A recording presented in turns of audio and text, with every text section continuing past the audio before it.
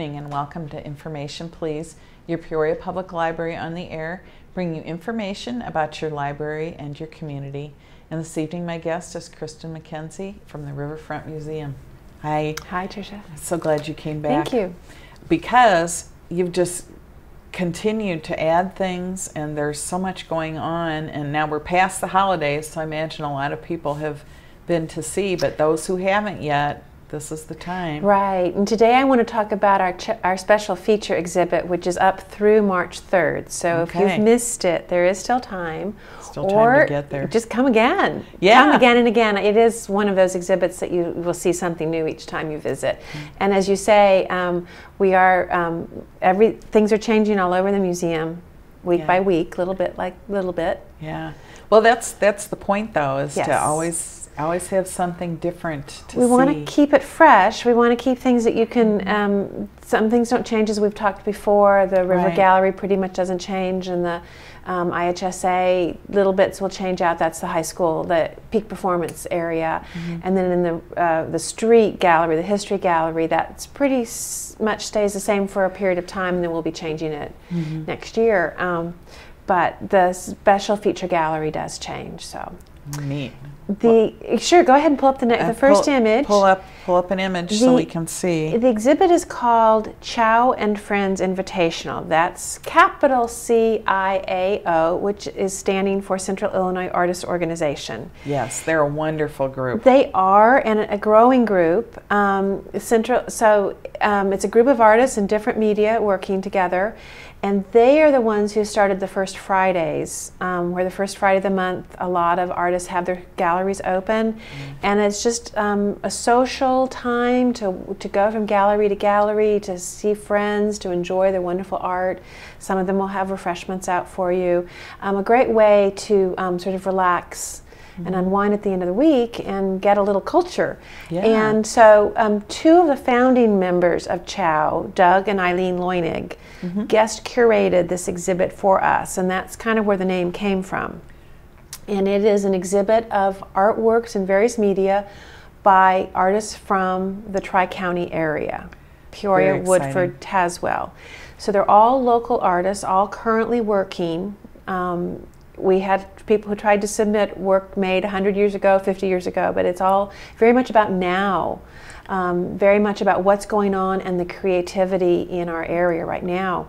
We wanted to do this as we moved downtown and opened the new museum, moved from Lakeview Museum to the Peoria Riverfront Museum, joining this rich, vibrant area for the arts. So many of the artist studios are in what they're calling, I guess, the Riverfront District. Right. A little further down Water Street towards the post office, but all along there, a lot of artists who are very active and really trying to support public enjoyment of the art and support of the art through making purchases and stuff. So I brought a few images today. There's 75 works in the exhibit. Wonderful. And we'll talk about the few I brought. This is Shannon Allig, who is a local artist, lives in Washington, D.C., of course. She works in multimedia, and I don't know that you can really tell on the screen here, but it's a very three-dimensional work. And it's abstract. She considers herself an abstract expressionist, so she's interested in the bottom part. You can kind of see that sort of the sense of emotion and the process of making a mark on the canvas is how you might talk about it. But she's incorporated found objects and saved objects, and so kind of anything around her is fair game to end up in her work. Very elegant work. It's a large work, very elegant. But very sort of organic and crusty and industrial at the same time. I actually used it. We did an invitation. We had a reception for all of the artists and their families when the exhibit opened, and used this on the invitation to that. It's a very powerful piece. It is. So, and she says, in talking about, where does her inspiration come, she talks about it coming from her dreams. Now, here's a very different kind of work, and I wanted to be sure we do have photographs in it, in the exhibit. Sometimes people don't expect photography in fine arts exhibits, and I do. Yeah. and I think that's very important. One of the things that I want people to understand about this exhibit is what an opportunity it was for professional established artists as well as sort of the more private artists or less mainstream, as well as emerging artists. This exhibit was open to anyone in the Tri-County area who wanted to submit a work. And there was a committee of people who made the selections then, and we didn't know who the artists were. Sometimes people are very distinctive and but so we ended up with a lot of artists. This is David Benko, excuse me, and he does not earn his living day by day making art. He works at Richwood High School. He's in maintenance there, and this is after 20 years working as a meat cutter. Wow. And he actually came to art just within the last 10 years, I guess. Took a course at ICC in photography and loved it. And he became passionate about it. So he's obviously very, very good. I mean, this is a piece that I find just amazing. And clearly his idea of a moment frozen in time, of how you can do that with photography, get the clarity, but stopping something that has a narrative to it. And he's really interested in those narratives as well.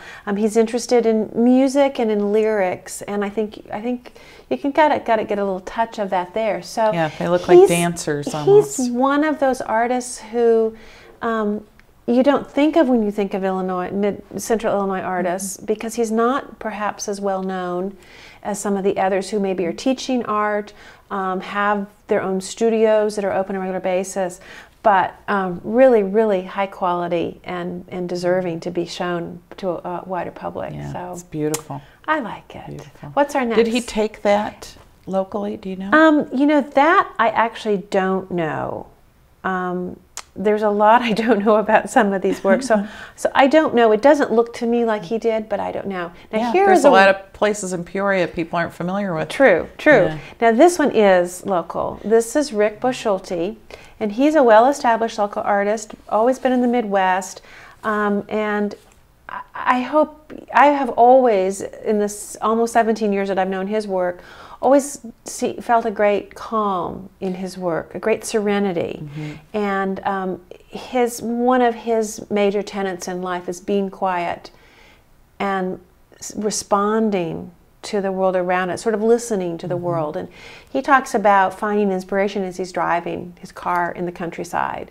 And he does focus on these wonderful Midwestern landscapes. Very often an interesting time of day in terms of what the light is doing. So sunset or pre-dawn or that kind of thing. And really captures them so beautifully.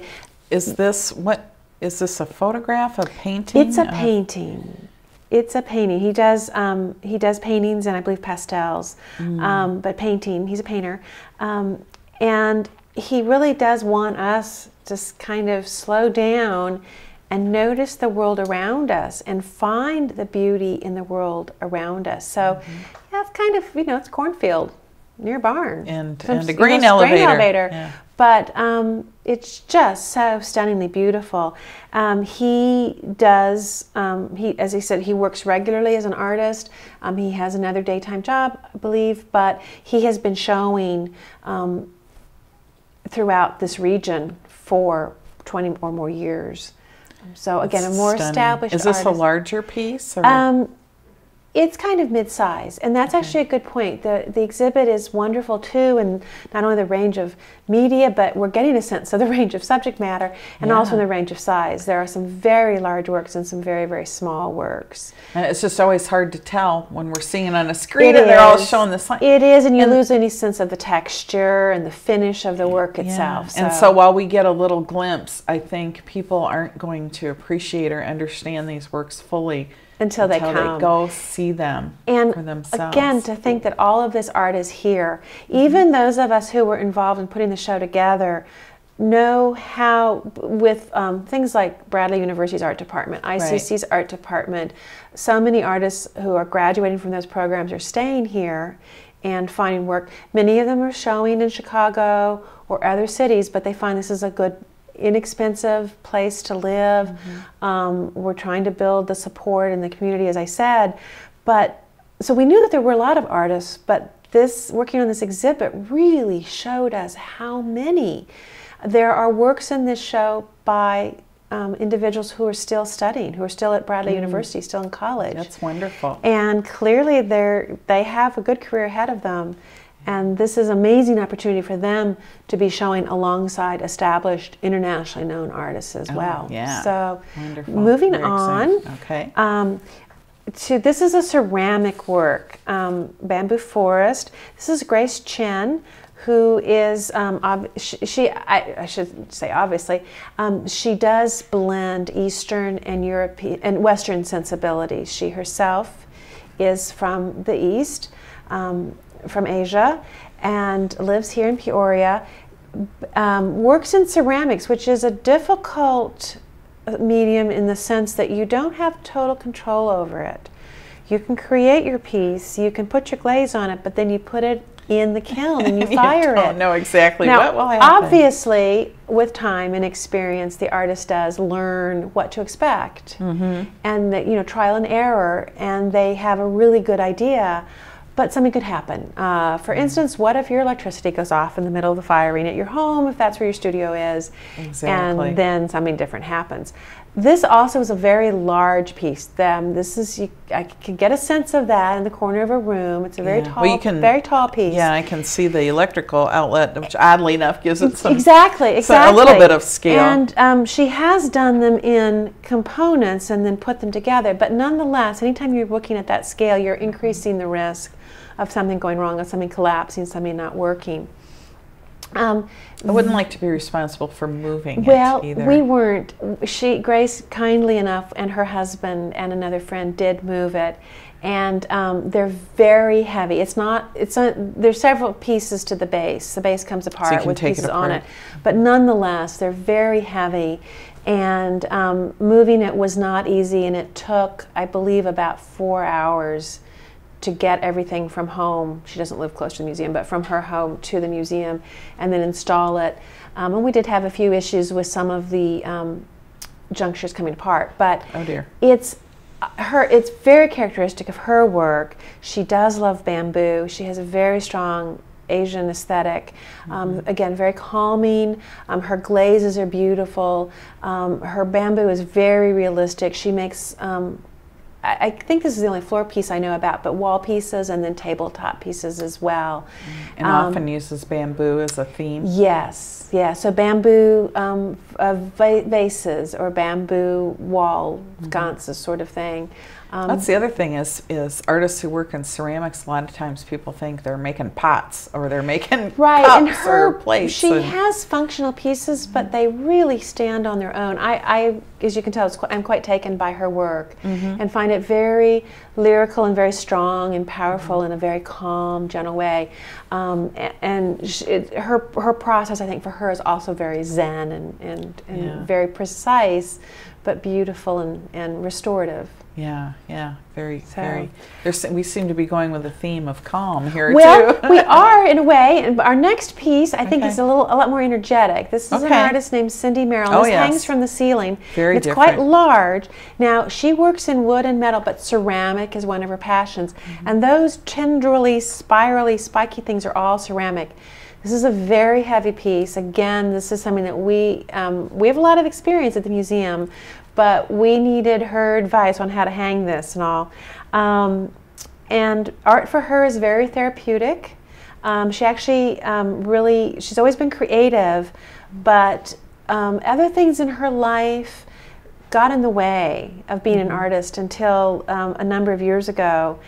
I think within the last 15 years, and she signed up for an art class at ICC, and it was a life-changing experience, again, learning about sculpture and ceramics in particular. And so it's very therapeutic for her, but she does these grand pieces. They're humorous too, and she wants you to, again, be surprised. And kids are enjoying this because it does hang from up high, and so you're looking at it from underneath, and it's hard to tell what it is and what it means. So again, it's sort of a moment frozen in time, but the idea of movement and energy is definitely there. And I bet kids do love that. They do. It's a surprise. Yeah. So our next work is one of our very established artists. This is marble and metal as well. the grid thing in the middle there, the greenish part, is metal, and then metal below, and then a marble, Italian marble, sort of an egg form. Wow. It's called perspective, and it's about looking through it and what you see through it and what you see within it and the shapes you see as well. This is Fisher Stolz, who has a national reputation, receives commissions, large commissions on a regular basis, does a lot of very large-scale outdoor works. He teaches at Bradley University. If you've had a chance to visit the Harrison Center, the birth through 8th grades Harrison School, he did a work that's at their front entrance, and there's another sister work inside where he had actual children make their impressions of their hand, and then he cast those, and that's in the work there. But very important artist. He's actually very involved with the museum as well. And this is one of those where you're an emerging artist, and here, or a more casual artist, you know, you and I might be, and showing right next to this very important internationally known artist. Well, there are several in the, Preston Jackson is in the exhibit, Ken Hoffman, who used to teach at Bradley, his wife Barbara Hoffman, quite a number of other, Hiram Torreson in glass, who's well known. See, I think that people hear these names and they see these people, and you know, you can go to their studio on a first Friday, or they see them in the news, articles are written about them. We had some of these artists at the library a while back, and they don't realize, you know, how highly regarded they are elsewhere. They're living here in Peoria. They've chosen to live here in Peoria. Preston Jackson, for instance, has lived here but taught at the Art Institute of Chicago and commuted back and forth. But they choose to be here, and we're excited to be able to bring their work together here. I have one more artist to show you before we run out of time, if we're ready to move on. Okay. This is an artist who probably is not, oh, I'm sorry, two more. This is Linda Verkler.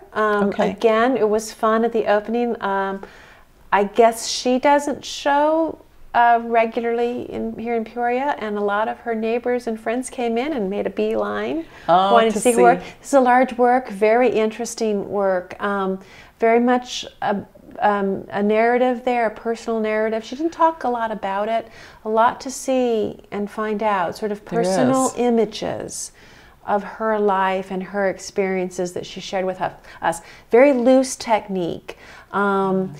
Different than anything else we've looked at, and again, I wanted you to see the range of art styles we have.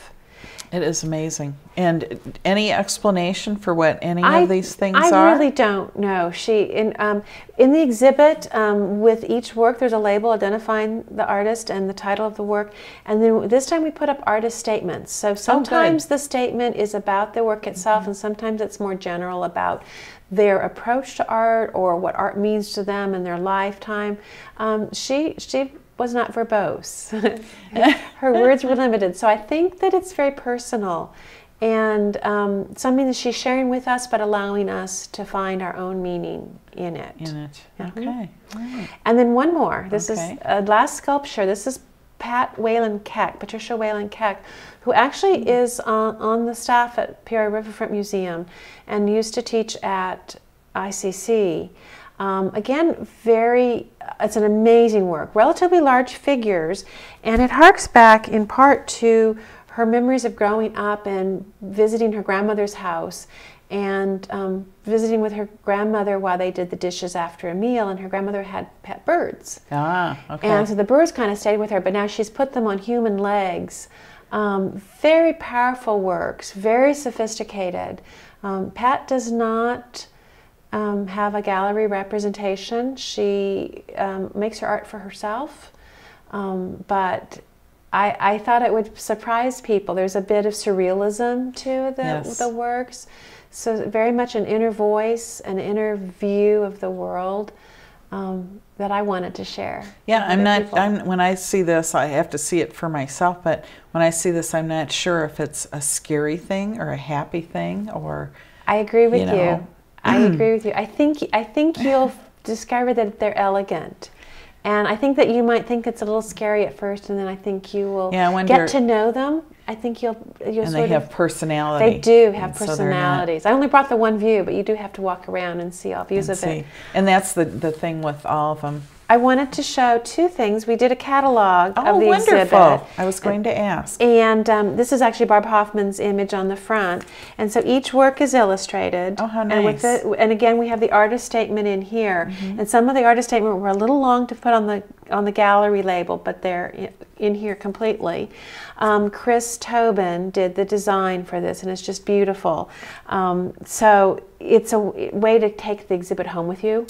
To keep and here's a good question. Now that we have this lovely new museum with catalogs on exhibits, I'm wondering if we're going to have to get those cataloged into the library collection in local history. I almost brought you one. I wasn't sure, but I'll send this one home with you then, if you'd like. Then that means that people will catalog it and put it in local history, and people will be able to come into the library and see it for themselves long after this exhibit is gone done. And the catalog's not available. Their catalogs are a wonderful way to preserve an exhibit for a long time. When we put out the invitation, when Doug and Eileen Loynick put out the invitation for people to submit work for this exhibit, almost 300 artists submitted works, and they could submit up to 3 works each. So we had 500 works submitted. And we were all impressed with overall quality and how many works. Well, we only had space. I mean, even as it is, we have not a dense installation. We took as many as we could for the space we have, and it's a very large space, much larger than we had before at the other museum. The Prairie Center for the Arts was kind enough to step up at that point and say, you know, there is so much other good art here and so many artists that deserve to be shown. They did an exhibit that ran through October into the first week of November, and included every artist in our show, plus every artist who did not get included into the show at the Riverfront Museum. That's wonderful. And Sharon and John Amdahl, both retired from Caterpillar, both art collectors particularly interested in contemporary art, paid for another publication that was sponsored by Arts Partners of Central Illinois. And I want to show it too, because this is available for purchase at the Peoria Riverfront Museum, as well as our catalog, Prairie Center for the Arts, all around town. There's a lot of places where you can find this to buy. And what they did, you can see on the cover, this is a photograph of each of the artists included in their exhibit who participated in this process. October was National Humanities Art and Humanities Month, so this was up through all of October and came out in time for that.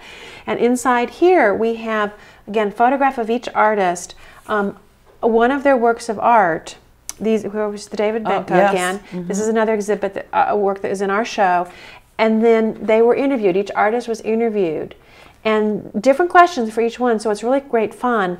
So an image of their work, photograph of the artist, and then some commentary by them. And Claire Howard, who's been with the Peoria Journal-Star and interested in the arts, she did all the interviews. This is a treasury. Well, this is a treasury, and it's something that every community should do. And I can't believe we didn't think to do it sooner. And this, again, has a life far beyond either exhibit at the Prairie Arts Center or at the Riverfront Museum, because it's kind of like a directory and definitely a celebration of the creativity. There's people in here who you might consider more of a housewife, or somebody who has the talent but isn't pursuing it actively right now, but heard about this opportunity. And so here's just this great reference on the artistic tradition. Well, and it's so important to document these things, because I know I fight constantly with works of art we have at Peoria Public Library that were donated to us 100 years ago, and we don't know anything about them. We don't know who did them. We don't, and how wonderful to have this kind of documentation, because obviously these pieces are going to outlive their creators. That's true. And how wonderful to be able to go back and hear from them and hear what they've done. And so there's been exciting. Both of these have been, I think, a tremendous boost for the local art community. Not, you know, the title of the exhibit is Chow and Friends, because some of the members are Chow members, most of them are not, and actually you can look up in the very back, we have a page that these are the Chow artists who are included in here. So out of 75, it's about 18 who are members. I suspect some more of these artists have joined Chow, because it is a good good support it's a very organization. Vital organization. Right. I had the privilege of working with some of the people who founded it and had the early on First Fridays, and you will not meet a more energetic, creative bunch of people. And committed group. They really are. They want to make it happen. Many of them are involved with Arts Partners as well, as am I. I'm on the board of Arts Partners, and of course we're trying to do everything we can to make this the most supportive community for the artists, and make artists' life easier, and just expand the role of art in our community. Not have starving artists and garrets, but working with businesses, working with other organizations, finding any opportunity we can, bringing national attention to our community. So a lot going on. Again, Chow and Friends is up through March 3rd, Sunday, March 3rd, so there's plenty of time to come visit. Regular tickets to visit are $11 for adults, $10 for seniors, and $9 for students. There is a 15% discount if you live in Peoria County and bring proof of that. Oh, okay. Like a driver's license? Driver's license, checkbook. Yeah, anything like that. That's Official mail. There you go. Thank you for letting me promote. Yeah. And I want to know, people may want to know this, say they want to just run in and buy this. You can do that. Do you have to pay museum admission? No, the store is in our free zone, just off of the lobby. Come in and shop anytime you want. Parking, we have underground parking in our structure, and at the museum it is pay parking. There's pay parking along Water Street, other parking on the other side of the railroad tracks, and plenty of parking structures, Washington and beyond. So you can just park and run in? Right. You don't have to pay if you pay, no, if you, there's different ways to work it out. Yeah, to get to the store. We don't have any. If you're just running in for a moment, you could risk just stopping in the front with your flashers on on Washington Street. We have a bus. No, I'm talking about physically going in to get to the store. Right? You don't need to pay admission to come to the store. We have a lot of holiday merchandise. We have a lot of art. We have jewelry. We have other books.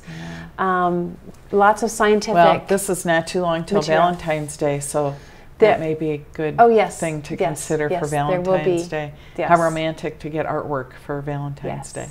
And actually, if I have another moment, many of the artworks in the Chow and Friends exhibit are for sale. And the store has information, and just work through me. Okay. Thank you so much. Thank you. We'll see you next week on Information Please.